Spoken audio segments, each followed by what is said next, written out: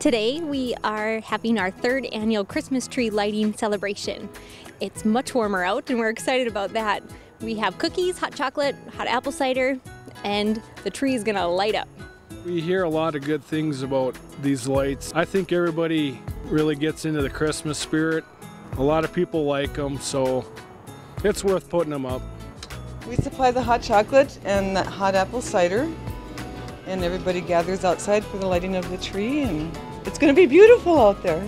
It takes a small army to put something on like this. It's a fun event, but of course behind the scenes there's always more than you think. There's cookie baking, of course. There's the tree lights that need to go up, and that's always a challenge, especially in North Dakota weather and with the wind and all that.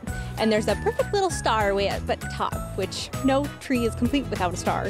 Friends and family, happy holidays and good times, and so just taking a moment out and having some delicious hot chocolate and cookies is always fun. We're gonna light the tree here. Santa's gonna push the button. Just want to say Merry Christmas to everybody, and please take time to be with your families because it's an important part of your work-life balance. Don't ever forget it. And so Merry Christmas, everybody. Merry Christmas. 3, 2, 1. Oh,